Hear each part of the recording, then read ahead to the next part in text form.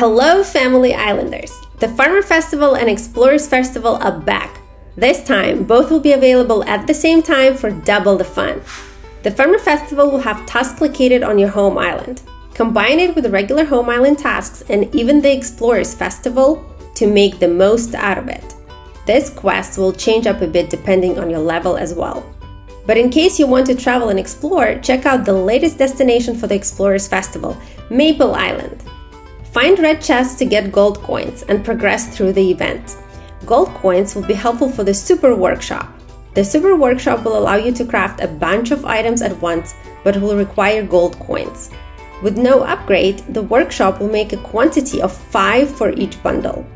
After the first upgrade, the workshop will make a quantity of 7 for each bundle. And after the second and final upgrade, the workshop will make a quantity of 10 for each bundle. As you put bundles into production, explore the rest of the island.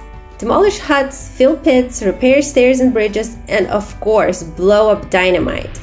You can even find some special chests that will contain plenty of blue coins and other helpful resources.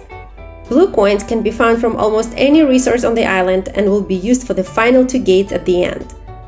The gates will reveal plenty of gifts and resources such as gold ingots, rubies, and energy.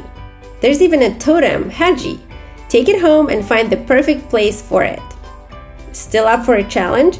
Keep completing quests for extra resources and leaderboard points. You can even keep exploring for more hidden gifts and resources. Get ready for this amazing double event.